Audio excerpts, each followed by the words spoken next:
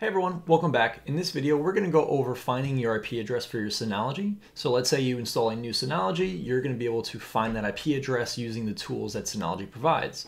I recently went to a client of mine, I installed a Synology that had 4 LAN ports on it, and the tools provided showed me all of the IP addresses for the LAN ports. So it was a pretty cool tool and I thought I'd show you guys. The first thing you want to do is go ahead and let's open up a new tab here.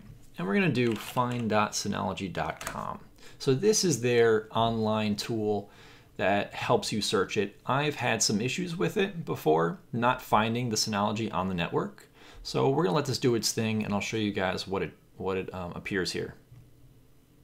So here is my Synology. So as you can see here, it tells me the model name, gives me my IP address.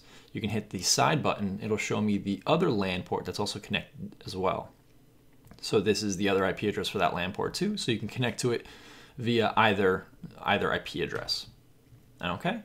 So the other tool that they have is their Synology Assistant. So to download that, you guys can go to their download center here. We can type in the NAS and type in the model of your Synology. So mine's the 214 Plus, and then we're going to click Desktop Utilities. And right here is Synology Assistant.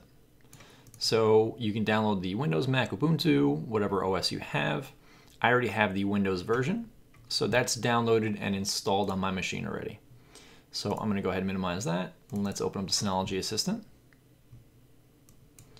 So right here, it's going to pull up our information for our device.